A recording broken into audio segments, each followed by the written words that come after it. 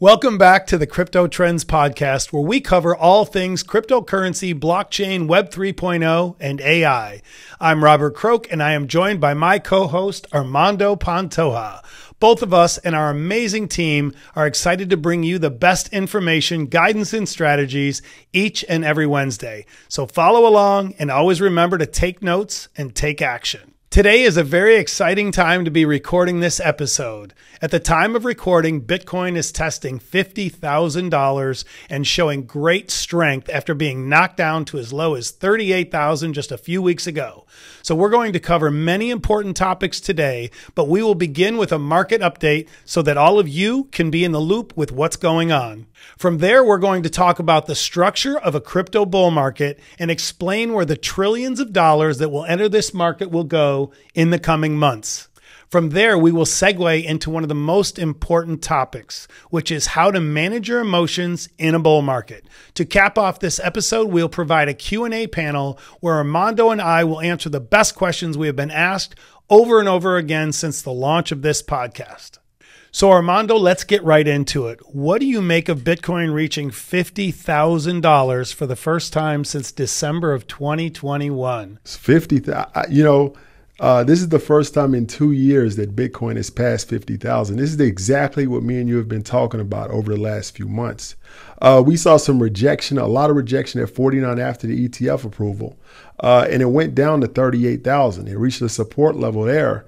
And now we're back to 49 and now to 50,000. Exactly as we played out. People said we were crazy. They said we didn't know what we were talking about. But you know what this shows me, Robert? Do tell. I'd love to hear it. It shows me strength. I remember in our first episode, people said we were crazy. They said Bitcoin would go all the way down to 32. It was over for Bitcoin, but people panicked, got out of the market, sold everything they had. But now we're back to 50,000. Yeah, it was nuts. How many people told me that they sold their Bitcoin and even Ethereum during this recent pullback? And it was just blew my mind of how many people did this, even though we warned them it was going to happen. We gave them all the information so they'd have the playbook, and yet so many of them panicked and sold anyway. If they had listened truly to what we were saying, they would have realized that 38,000 was an incredible buying opportunity, and they should have gotten in right then. I couldn't agree more, Armando. This is a very important lesson to point out, though. Being that Bitcoin is the hardest form of money ever created, we have to be ready for Bitcoin to have these corrections so that when they happen, we can snatch up more. If you had bought Bitcoin like us during that correction to 38,000, then your investment from that day would already be up 30%. The key lesson here is if you miss that opportunity is that we can't fear corrections in bull markets and we need to be prepared for them so we can navigate them strategically. Armando, can you shed some light on how you were able to navigate the correction back to 38,000 strategically so that we could benefit from that move that's currently happening? That's a great question, Robert. And most people that follow me on social media, they know that I've been buying Bitcoin for over 10 years now. And people ask me, would I buy at these prices? The question is yes, because Bitcoin still has a lot of room to grow. The truth is that even though I was in early over 10 years ago, we're still very early in the technology that Bitcoin is. Most technology takes 20 to 30 years for true adoption and integration into society. So we're still very early in this investment. I'm a firm believer that Bitcoin will be well over $1 million here soon. It's an easy buy for me, even at a pullback of 38,000. To illustrate that point, I did some quick math for our listeners. If you bought Bitcoin at 38,000 during the pullback, and let's say it goes to $1 million, that's still a 26.5x. 2,650% return, yet so many people shout from the mountaintops that it's too late for Bitcoin and that you should buy all these little meme coins and small cap coins, which we believe they should do as well. But so many people think Bitcoin is no longer a top entity and shouldn't be purchased at these prices. And it's just crazy when you look at the macro levels of where we believe Bitcoin will go. If you look long term, when Bitcoin's well past $1 million, it's not going to matter if you bought it at 30, 40, or 50. It's still an incredible return. And to answer your question, Robert, this is exactly how I went about it. Now, when the Bitcoin ETF decision was about to be released, I knew there was a strong possibility of a buy on the rumor, sell on the news event. These events happen all the time in crypto and the stock market. Do you remember back with the Coinbase IPO? Of course I do. Once I understood this concept, I went to our analysts here at Crypto Trends and I asked them what do the technicals look like, right? So our analysts told us if Bitcoin broke 42 at the time, it was very likely that we were going to head back to 38. And there was even a slight possibility of a retraction all the way back down to 32. So our analysts at that time gave us a 50-50 chance that Bitcoin was going to drop down to that level. So what I did is I set alerts at 40, 39, and 38. So when Bitcoin eventually did drop to those levels, I allocated a lot of money towards making buys at those levels. That's a great way to put it, Armando. I think the key theme on what you just said is the importance of preparation and being unbiased so that you can execute objectively, even if the price is moving in the opposite directions of your HODL positions. We'll get into this more later in the podcast, but I'm really glad that you brought this up. Absolutely. So let me ask you a question, Robert. What are you looking at right now? Like you said, we were able to get in at 38,000 when it dropped. We thought it could go down to 30,000, but it just didn't.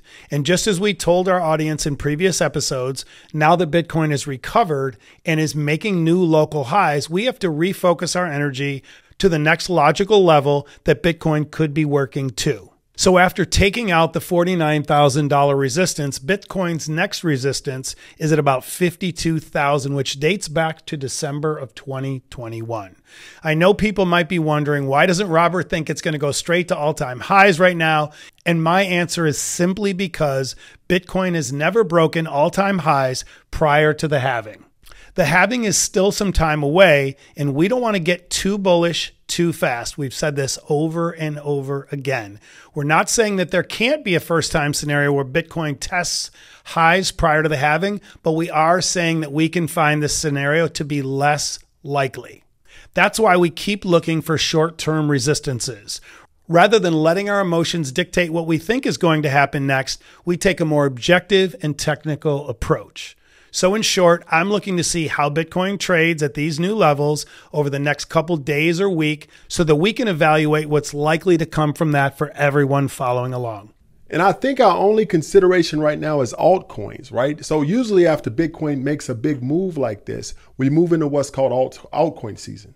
So with altcoin season, you have to understand how altcoin season works. You have to understand how the overall crypto market works in general.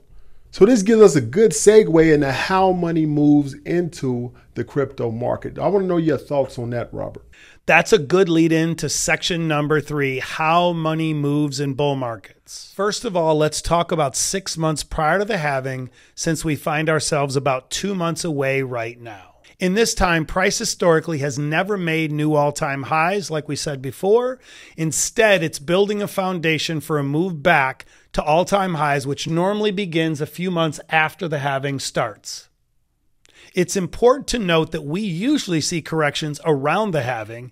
In 2020, we saw the COVID crash, which was likely more dramatic than any move we'd see this time around due to the nature of what caused that crash.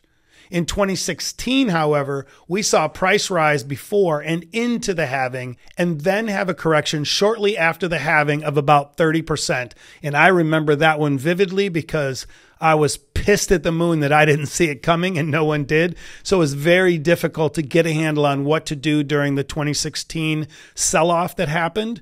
But I think it's going to be different this time. I believe that if we were to see a correction prior to or around the halving, that it would likely be smaller and quicker than the one that we saw in 2016, barring any black swan event. So Armando, what are your thoughts on this matter, and walk our listeners through? I mean, at this point, if I saw a quick retraction like you're talking about now, it'd be a great buying opportunity to get in, because I don't think we're going to see Bitcoin at these levels going into the future, not for very long. So I think it will be a great buying opportunity. And don't you agree anything moving forward will be very similar to what we saw in the last few weeks?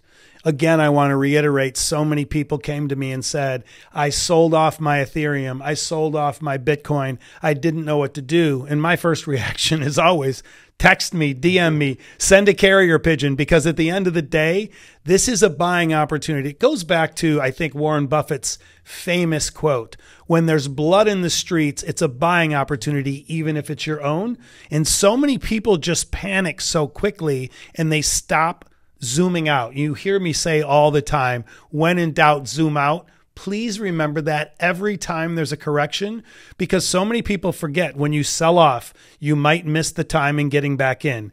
It's a taxable event, so that hurts your profits as well. There's much more that goes into this from a macro level, and everyone needs to understand that further. And that's why we preach this. And that's why the Crypto Trends podcast exists for all of you. So from there, let's talk about what happens when money starts to flood into Bitcoin. Demand significantly increases and supply starts to decrease rapidly from the halving. This is usually the catalyst that causes Bitcoin to skyrocket. Not only does Bitcoin skyrocket, but its market dominance rises since the funds are flooding into Bitcoin more than altcoins in the initial post-halving phase of the bull market. So, Robert, can you tell us what historically happens right before a halving when normally a correction happens? Yeah, from there, we see a lot of money start to flood into Bitcoin. Demand significantly increases and supply starts to decrease rapidly because of the halving. This is usually the catalyst that causes Bitcoin to skyrocket. Not only does Bitcoin skyrocket, but its market dominance rises since the funds are flooding into Bitcoin in the initial post-halving phase of the bull market. Because of this, Bitcoin starts marching towards all-time highs while doing so, and it significantly outperforms the majority of altcoins in its initial run-up and through all-time highs. Eventually, Bitcoin breaks all-time highs and heads into what we call price discovery. Armando, can you explain to our audience what price discovery means and give a little bit of a breakdown? Well, whenever a stock or a crypto starts to reach all-time highs, we really don't know what the true value of that asset is. So what happens is the market tries to figure out what the true value of a crypto or stock is at that time. We'll start to see the market search for resistance and support levels because no one knows for sure what the price is supposed to be because we're in uncharted territories. The biggest mistake that most people make is that they feel like these coins, crypto, stocks, whatever, are going to keep going up forever. That rarely happens, right? Is that there's normally a correction. Then people panic and sell everything they have. Yeah, it's the old adage, they buy high and sell low. Exactly. And no matter how much we talk about it, they just don't follow this theory. And I know 25 years ago, I did it all the time. I thought I could time the market.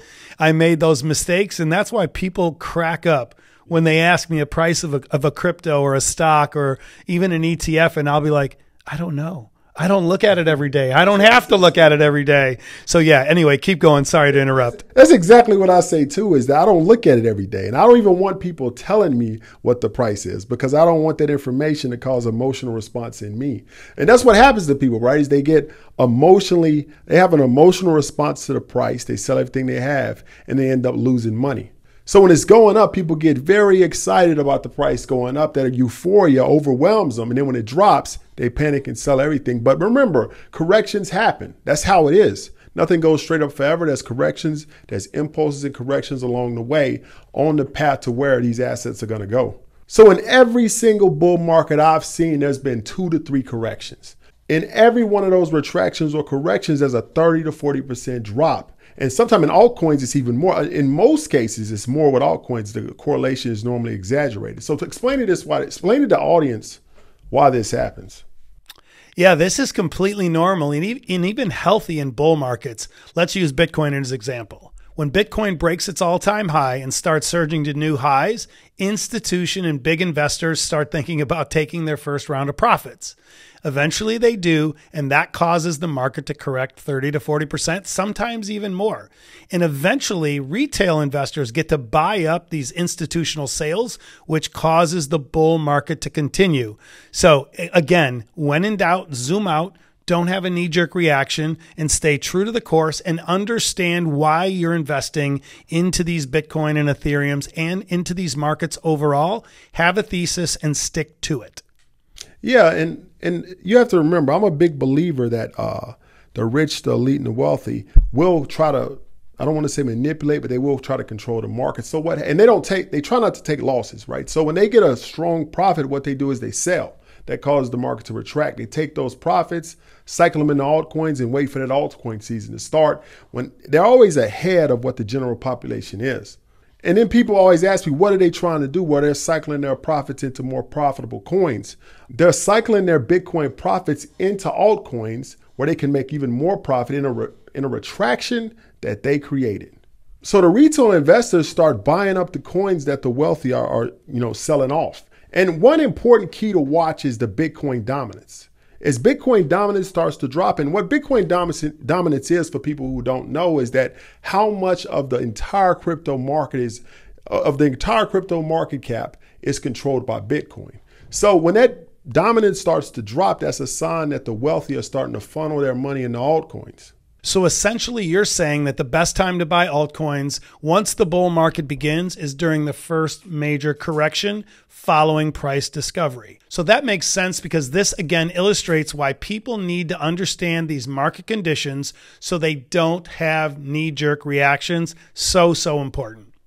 Yeah, so whenever you have gaps of knowledge in your head or gaps of understanding, you know what you fill those with? Emotion. So you make emotional responses to changes in the market. This is why we see people over allocating to altcoins when Bitcoin dominance is rising, and then over allocating to Bitcoin when altcoin dominance is rising. This is why it's so important for our viewers to take notes on what we're saying right now, because we want to ensure that they understand how to cycle their money just as the so-called smart money is doing. So to ensure that they are staying ahead of the trend, which is so important in bull markets. So that leads us to section 4, managing your success by managing your emotions. And I think this is one of the most important parts of this episode for everyone to understand. You have to control your emotions, go off of the facts, the knowledge, and the things that you learn to make educated decisions. And I think this is a perfect segue into our next talking point, is that you have to stay ahead of the trends. And the way you do that is you have to remove emotion from the equation. So many times I've seen people make incredible amounts of money in a bull market and lose it all. Yeah, the Dogecoin guy? Exactly, because they're unable to manage their emotions. They don't know when to get out, and they end up losing everything. Yeah, he became famous for his amazing bet on Dogecoin. His timing was perfect, and then he forgot one thing. Take money off the top. Exactly. He thought Dogecoin was just going to keep going and going and going, hence this episode. And he was wrong. And he could have taken 2 million of that 3 million in profit off the top and been set for life. He could have put that money into index funds and had a nice life. But instead, he tried to ride it too hard and let the little bit of fame get to him. And it was a mistake. And I congrats him for being able to run it up and have diamond hands. But next time, take some off the top. And I've heard that story a lot of times. I mean, he was the most famous one. But I've heard it so many times. And I want to tell people this too, is that you'll hear a lot of stories about people making a lot of money in crypto, Dogecoin, whatever they're making money in, even stocks. And they'll tell you, look, I made $200,000 over the weekend. Then they'll lose it, but you'll never hear that story. Well, it's the same thing. It's the same thing when you go to a casino. Exactly. The number one sentence you hear walking through a casino is, "I was up." Yeah. It's so hilarious. I promise you, if the casinos let us hear all of the vocals through all of their cameras, it would be, "I was up 1,800. I was up 67. Was is the operative word here. Same thing in crypto. And that's why we're trying to teach everyone. And I will stay on this hill for as long as everyone will listen. Get your basics covered with Bitcoin, Ethereum, Chainlink, some of the blue chip, been around for a while, big dogs on the block, then go into some of the mid-cap coins, then some of the altcoins, and then you can play around with some meme coins. And if you're going to go all in on a meme coin, you just better be right, because most of them are going to go to zero, and you don't want to be the Dogecoin guy that once had it and now doesn't. It's just a bad strategy. It's a horrible feeling to go through your life And it amazes me how bad people make, how bad of decisions people make. I've known people who make $50,000 a year. They go up on a coin, $250,000, 5-year salary, and they'll mess it all up and lose everything. That money could have changed their life completely. Well, it just comes back to mindset. If you think about all the NFL, NBA players, musicians out there that have never touched $1 million, they sign a huge contract for $30 million, $50 million, and then they all of a sudden go out and buy everyone in their family a Mercedes. They buy 3 houses. They take care of 12 of their boys. And that's a mistake. And that is a problem throughout society, is when people become rich quick, they don't know how to handle it. That's why most lottery winners end up broke and bankrupt. It's because people don't know what to do with it when they get it. So I hope that everything we share in the Crypto Trends podcast helps at least a few people, maybe 1 million people over the years, to understand when you win that money, when you have a big gain, take some off the top, put it in safer investments, and move on to make sure that you are leveraged across multiple platforms and you're diversified, so you don't get in that situation of having a huge run up and then going broke. So just like to your point, it's easier to make the money than it is to keep it. So what are some things that you've done over the years to manage those emotions and go about your business effectively? So for me, it's pretty simple. I like to track where I am for my dollar cost averaging, and I want to understand my long-term investment thesis. We talk about this all the time.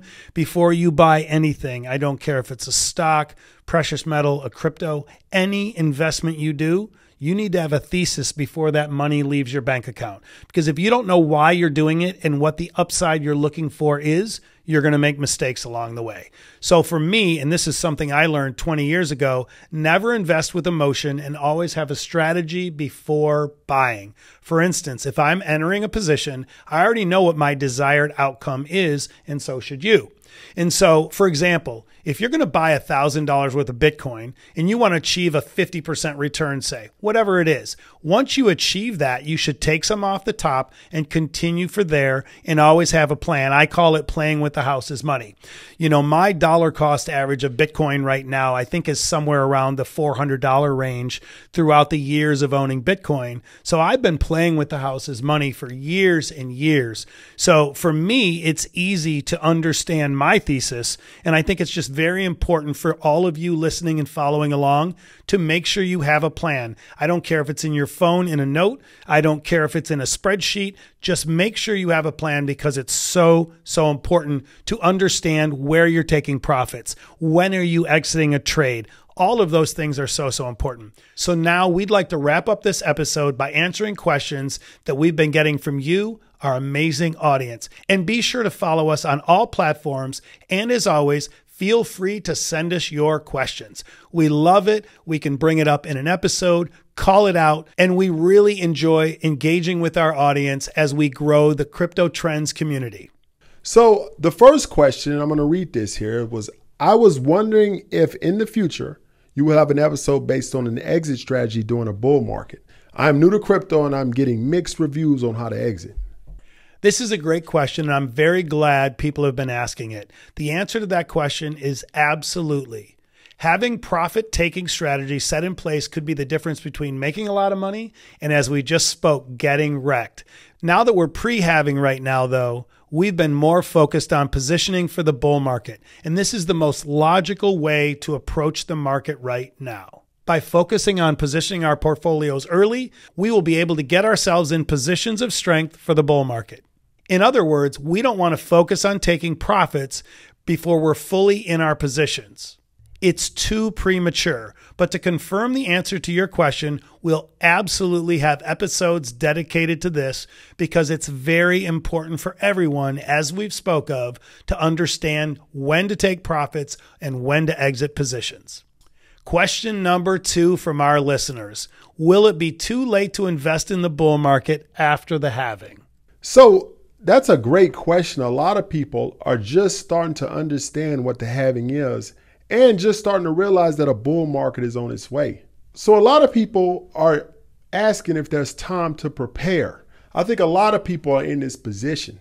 I think a lot of people are in this position, but we have to remember the halving is set right now for April 18th, which you still got 2 months. We got about 2 months from today before the halving takes place. But even after the halving, I think there's still a great opportunity to invest because traditionally or historically, we've always seen a slight correction after the halving. When minor capitulation starts to happen, people start thinking that the halving may not have any effect. The media starts pushing the narrative that the halving no longer has the same effect that it has in the past, which has happened every single Bitcoin bull run I've seen since I've been involved in this market. Like I said earlier, that there's a great potential for a drop right around the halving, which creates a buying opportunity for Bitcoin and even altcoins. Historically, right after that halving, when Bitcoin doesn't respond positively, the media is going to say the Bitcoin halving didn't work, but there's always a delayed effect. So even if we're wrong and there's no correction before or after the halving, there's going to be a correction along the path to where we think Bitcoin is going. So any correction is a great buying opportunity. But waiting for those corrections that happen normally for the unsavvy investor is very stressful, because they let their emotions get involved, that FOMO take over, and they're so afraid they're going to miss the boat that they get into an emotional frenzy and end up buying at the wrong times. You know how many times a week people reach out to me and they think they can time the market?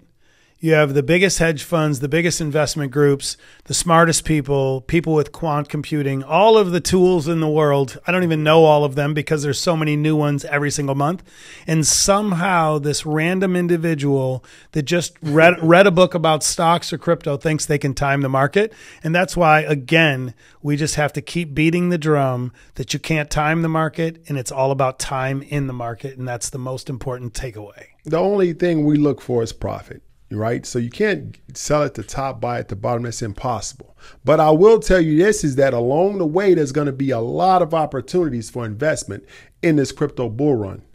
And that leads us into question number 3. Would it make more sense to invest in altcoins than Bitcoin, since they can have bigger returns? This is a very good question. And I think a lot of it comes down to the individual person's risk tolerance. I recommend that everyone have Bitcoin in their portfolio. However, the percentage they choose to allocate is entirely up to each individual. There is no one size fits all here. So many people think that there is a blueprint that exactly can spell it out, and there just isn't. And so for this question, I believe that altcoins definitely have more potential for greater returns, but also require more attention and management. So if you're not going to be engaged with your portfolio, then you run the risk of missing the opportunity to sell when the time comes. And that's where altcoins can be super risky, because when they sell off hard and fast, and this is how people get wrecked. Thus, I think a mix of Bitcoin and Ethereum in any portfolio is important, but it's completely okay to allocate a larger percentage of your portfolio to altcoins if you know you're going to be able to keep up with it. Keep your eye on the prize. Very important and great question. Okay, Armando, question number 4. What was the lesson you had to learn the hard way in crypto? Let's hear it. There's no easy way to higher returns in cryptocurrency. You have to learn, you have to do it yourself, or you have to put effort into it, right? Is that the first time back in 2011, I was in grad school studying cryptology. That's how I got into crypto early. And I bought some Bitcoin, and it was difficult to buy it back then. So I bought the Bitcoin, and I didn't know what to do with it, right? So I go on a forum, and I'm in this forum trying to figure out what am I going to do with this thing I just bought. And a guy approaches me on a forum, and he says, hey, if you send me that Bitcoin, I have a Bitcoin tumbler or something he called it, and I can triple it to you in 24 hours. I sent it to him. You fell for that shit back then? It's 2011. And it's still happening today. And people, don't do that. Don't send your keys or your Bitcoin to anyone. But so I sent it. Of course, he stole it, right? So, but it did teach me an important lesson that there's no easy way to make profit in Bitcoin. You have to learn how to do it. Nobody's going to take the money from you and invest it and give you back that much of a profit. They would just do it themselves. So that led me on the path to where I am today. So it taught me that, one, that if somebody went through that much trouble to steal my Bitcoin, it had value. So I started, and then 2, I understood how the blockchain worked. There's no way to create new Bitcoin. with a specialized program. So actually, that was one of the best things that happened to me. It was a tough lesson, but it was the best thing that happened because it led me on the path that I am today, made millions in Bitcoin, and I'm here talking on a Crypto Trends podcast. So it changed my life completely, but it was one of the toughest lessons I had to learn. Yeah, I don't have any crazy lessons of loss. I think the only crazy lessons I have in Bitcoin and in crypto in general, is it's really difficult not to look in the rearview mirror. Every time someone bemoans their bad luck for getting out too early, I even had a guy stop me on the street yesterday and ask me when I was selling Bitcoin next. And I was like, I don't know. Probably a few years down the road. And he said, well, when's the last time you sold any Bitcoin? And I said, back in 2016 or 2017 when it was at the top. And so for me, it's really difficult because I remember selling my first 100 Bitcoin. I think it was $740 a piece. And I thought I was a genius. I bought them and my dollar cost average at that time was like $45. So selling them at $700 was an incredible return.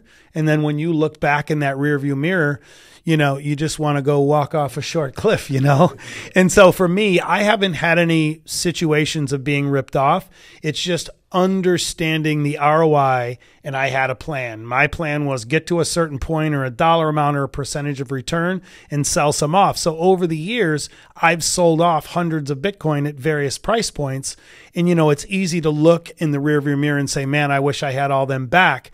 But you can't do that. It's all about making a great return and sticking to the plan. And so right now, you and I both think in the next 5 to 7 years, we could see $1 million Bitcoin.